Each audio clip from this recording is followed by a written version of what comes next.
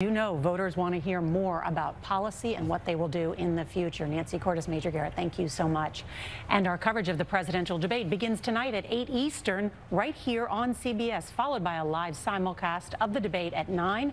And then we'll have CBS's expert analysis, so we'll see you right at 8 p.m. Terrifying moments on the taxiway at Atlanta's Hartsfield-Jackson International Airport when two passenger jets collided. No injuries are reported, but the smaller plane was badly damaged. CBS's Omar Villafranca is on the scene. A run-in on the runway. Just after 10 this morning, Delta Airlines Flight 295 was taxiing for a trip to Tokyo. We just hit something on the taxiway. Could you tell us what it was? Delta 295. When its wingtip clipped the tail of a Delta regional jet that was sitting on an adjacent taxiway. The whole tail of that CRJ's off. The impact almost took the smaller plane's tail completely off. When it happened, like, we all freaked out. We thought we ran off the runway. And then all of a sudden, it was a bigger plane, took our tail out, and it was bad, man. It was bad. We were scared. Some passengers on the bigger plane, like Stephen Shelton, said they barely felt the collision. The whole plane vibrated. You know how when you hit a really deep pothole and the whole, like your whole vehicle kind of like bounces? It was basically that. There were no reports of deaths or injuries. Shortly after the mishap, the smaller plane's 56 passengers who were headed to Louisiana were evacuated from the plane. According to the FAA, the number of serious runway incidents in the first 6 months of 2024 have decreased 62% from the same time last year. Delta says there was minimal impact today to their operations. The NTSB is investigating the incident, and affected passengers were rebooked on other flights. Nora? Omar Villafranca, thank you very much. Tropical storm Francine is expected to become a hurricane tonight before slamming Louisiana tomorrow. Hurricane and tropical storm warnings are already in effect along the Gulf Coast from Texas to Alabama, with threats of severe flooding, storm surge, and damaging winds. CBS's Dave Malkoff reports from Houma, Louisiana, which could get a direct hit from this storm. As Francine gains strength, more than 2 million people in communities along the Gulf Coast are under a hurricane warning. We don't take this storm lightly because of the movement towards the east, which is closer to us.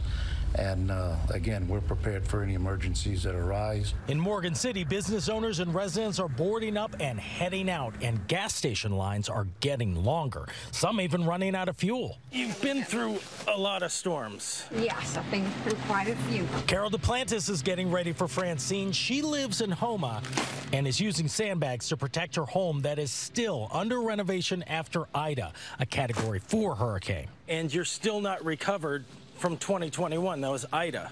No, I am not recovered. As an essential worker in a hospital maternity ward, DuPlantis can't evacuate. Her next shift is during Francine's landfall. We deliver babies even through the hurricanes. Born in a hurricane. This is one of the bios that we're worried about as the storm surge flooding pushes up into these communities from the Gulf of Mexico. The lieutenant governor assures me that the levees will hold. But Nora, there are still some communities here that are under a mandatory evacuation order. Wishing them the very best. Dave Malkoff, thank you very much. So let's get the latest track on where Francine is heading. CBS's Lonnie Quinn is here in the studio. Good evening, Lonnie. Nice to be here, Nora. The track hasn't changed at all. This is still going to be Louisiana's hurricane, even though right now it's a lot closer to Texas than it is Louisiana. I'll show you when you look at the satellite picture. It's about 150 miles offshore from Brownsville, Texas, but it is forecast now to make that arc and start moving to the northeast. So we now believe it's a Cat 1 as opposed to a Cat 2, making landfall sometime later in the day on Wednesday. Big rainmaker moving into the Tennessee Valley, all the while putting rain down, but losing its tropical characteristics the farther inland it goes. So the big question is, how much rain does this system hold? It's a little bit weaker than what we saw yesterday, but the rainfall numbers are still pretty impressive out there. Yesterday, I thought we'd be seeing 6 to 12. I've trimmed that a little bit. I think it's more likely a 5 to 10 inch range. That includes New Orleans. So freshwater flooding and some storm surge, of course, are the biggest concerns with this storm. Nora, that's the latest. Lonnie Quinn, thank you very much. Officials in Gaza say at least 19 people were killed and dozens injured today when Israel struck a tent camp for displaced Palestinians. Israel says it was targeting Hamas terrorists. The powerful airstrike left craters up to 32 feet deep. Meanwhile, Israeli defense officials are releasing new video of the tunnel beneath a children's bedroom where 6 hostages were killed last month, days before troops found their bodies. American Hirsch Goldberg Poland was among the victims found down there. That video was released on the same day Israel acknowledged that one of its soldiers likely shot and killed a 26-year-old American woman in the West Bank last week, a death U.S. officials are calling unacceptable. CBS's Elizabeth Palmer is in Israel and retraced the activist's final moments with an eyewitness. Aysenur Egi's body was carried in a traditional funeral procession in the occupied West Bank, wrapped in the Palestinian flag. We went with Jonathan Pollock to see where she was killed. I put my hand under her head to try and stop the bleeding. 26-year-old Egi had traveled from her home in Washington to join Pollock and other activists. You see the 2 Jeeps? They were demonstrating with Palestinians against the expansion of an Israeli settlement. Rocks were thrown. The soldiers fired tear gas, and the activists ran into the olive groves. They're pointing guns at us.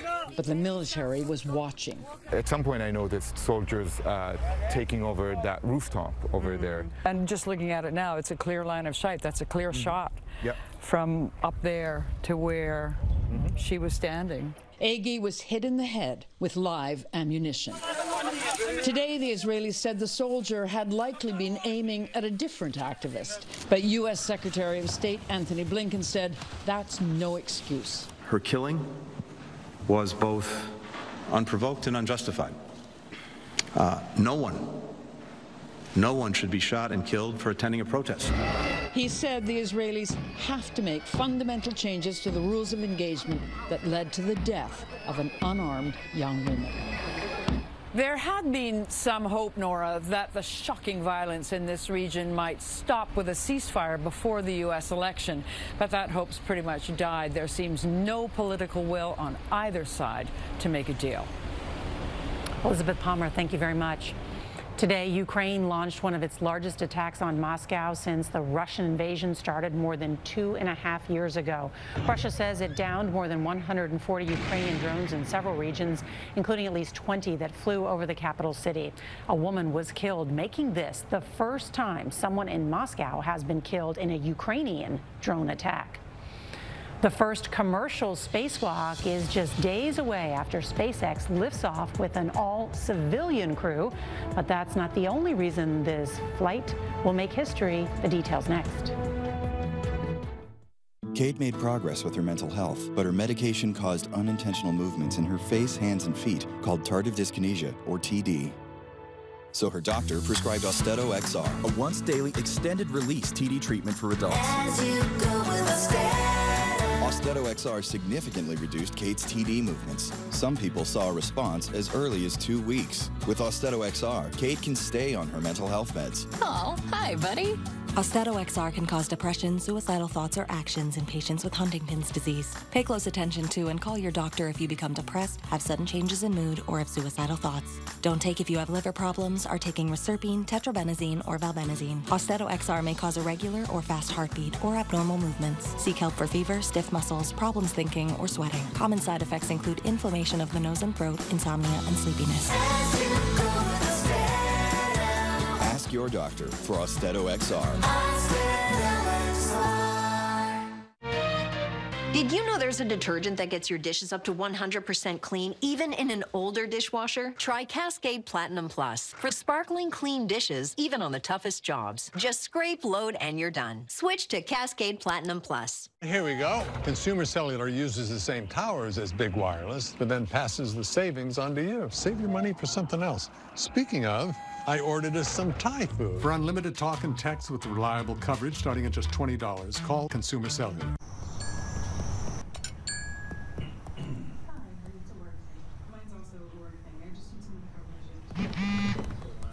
Allocation business vehicle is now covered with Crescent. It's 24/7, just like your home and all.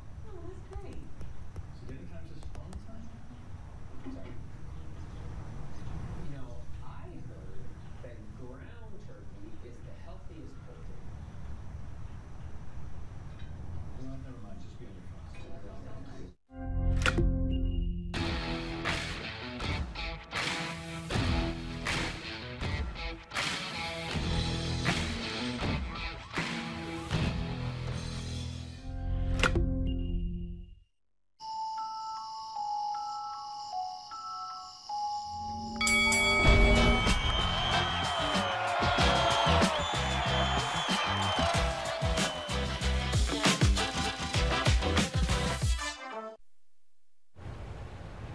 At least 10 large wildfires are burning across California as hot temperatures and dry conditions make the work even more challenging for firefighters. The so-called airport fire in Orange County exploded overnight to more than 9,000 acres. A firefighting plane prevented flames from destroying communications towers. Thousands of people have been ordered to evacuate across the state. SpaceX's historic Polaris Dawn mission blasted off today from Florida's Kennedy Space Center. The 6-day trip is taking 4 civilian astronauts, including billionaire entrepreneur Jared Isaacman, about 870 miles from Earth, which is farther than humans have flown in more than 50 years. Later this week, 2 astronauts will take part in the first ever commercial spacewalk. Eye on America is next with a close look at election integrity from the men and women from both parties who are on the front lines of our democracy. If you can't watch the CBS Evening News, you can listen. Subscribe wherever you get your podcasts. Hi, I'm Greg. I live in Bloomington, Illinois. I'm not an actor. I'm just a regular person. Some people say, why should I take Prevagen? I don't have a problem with my memory. Memory loss is not something that occurs overnight. I started noticing subtle lapses in memory. I want people to know that Prevagen has worked for me. It's helped my memory. It's helped my cognitive qualities. Give it a try. I want it to help you just like it has helped me. Prevagen, at stores everywhere without a prescription. With bugs, the struggle is real. That's why you need Zevo traps. Zevo works 24/7 to attract and trap flying insects for effortless protection. Zevo, people-friendly, bug-deadly.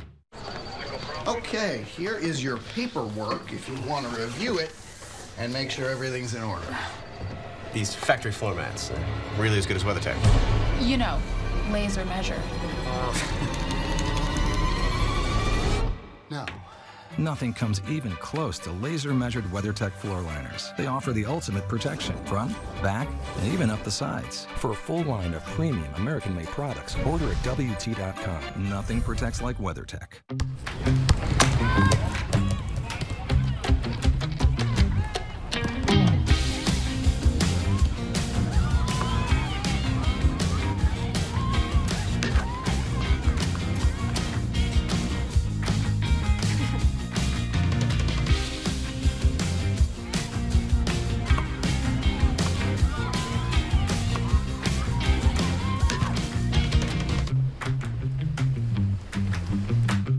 Let's get started. Bill, where's your mask? I really tried sleeping with it, everybody, but I'm done struggling. Now I sleep with Inspire. Inspire? Inspire is a sleep apnea treatment that works inside my body with just a click of this button. A button? No mask? No hose? Just sleep. Yeah, but you need the hose, you need the air, you need the... Inspire, sleep apnea innovation. Learn more and view important safety information at inspiresleep.com. Okay, Limu, you said it. Then as I spike it, I'll tell them how Liberty Mutual customizes car insurance, so they only pay for what they need. Got it? Did you get that? Only pay for what you need. Liberty, liberty, liberty, liberty.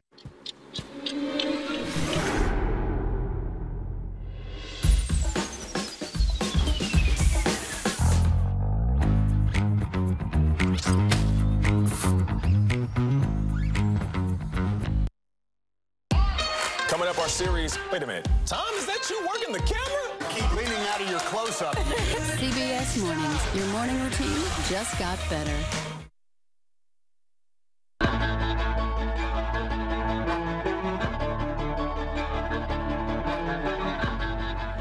As Kamala Harris and Donald Trump get ready to meet for their first debate tonight, we can count on the issue of election integrity to come up, especially as the former president continues to make false claims that the last election was stolen. In tonight's Eye on America, CBS's Major Garrett speaks with election officials in battleground states from both parties. They speak with one voice about their stress and anxiety and conviction that our elections are conducted freely and fairly.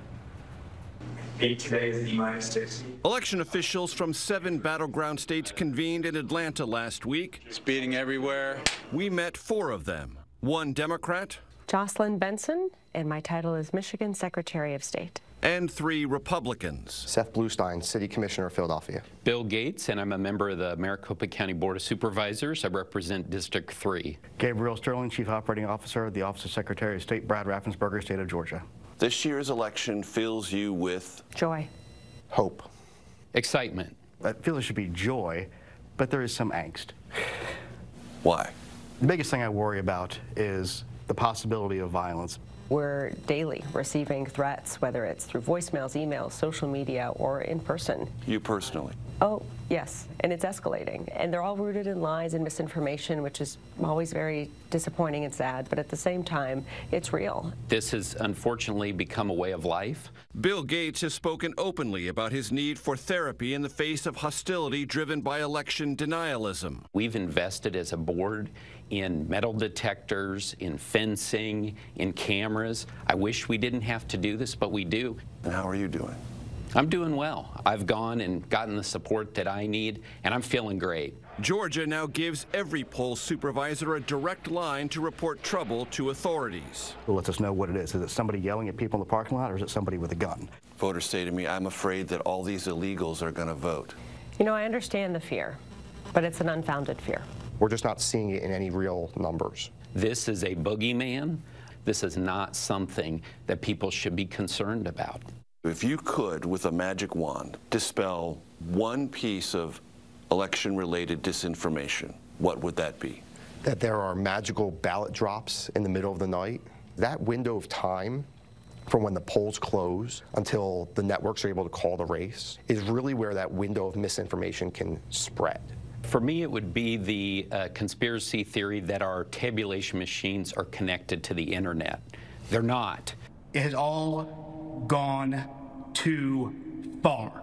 After the 2020 election, Gabriel Sterling chastised fellow Republicans for inciting unrest with election-denying rhetoric. I think that threat remains viable. For 200 years, the loser accepting the outcome and coming back to fight again in 2 to 4 years was the way the system works, and we all accepted it. We have to get back to that being the normal way of dealing with elections. We've now endured 4 years of that same rhetoric, and that's why I think all of us do feel a little bit of a heightened state of anxiety going into this cycle, that we could see that rhetoric transform into violent acts in the weeks ahead, and we all have to brace ourselves for that.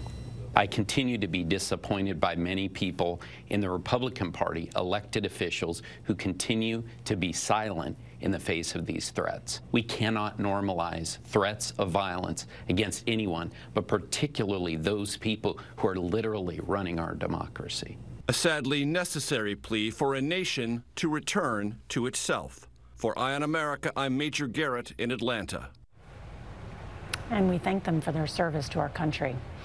We'll look ahead to tonight's high-stakes debate in what could be the only face-to-face meeting between the two candidates. That's next. This portion of the CBS Evening News is sponsored by Sotyktu. Find it at Sotyktu.com.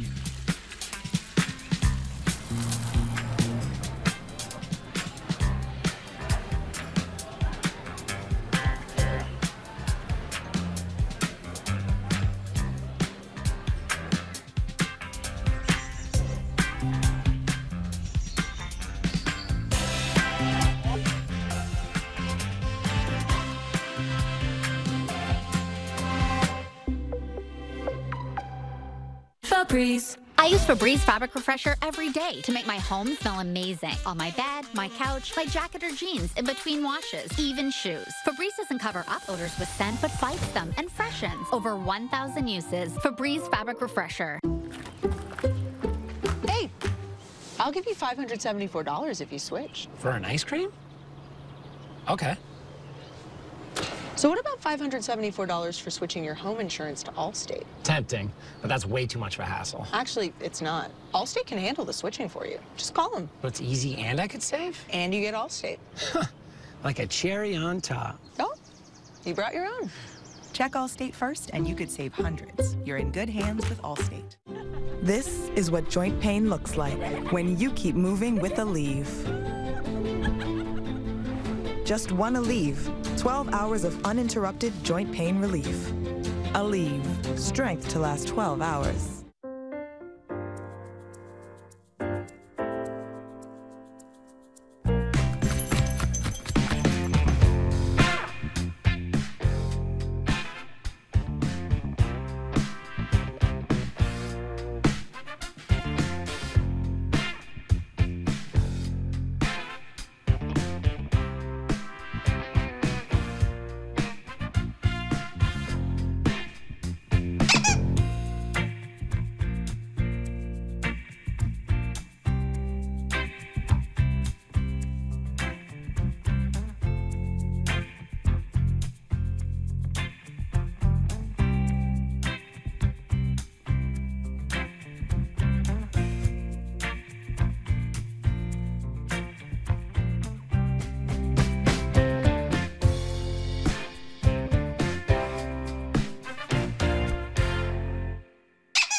Why did we choose Safelite? We were loading our SUV when crack.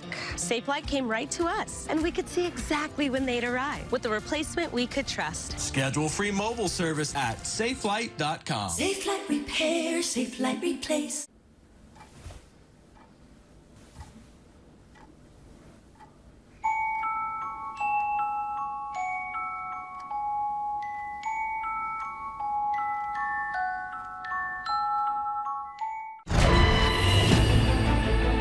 NCIS returns October 14th, part of CBS Premiere Week on CBS.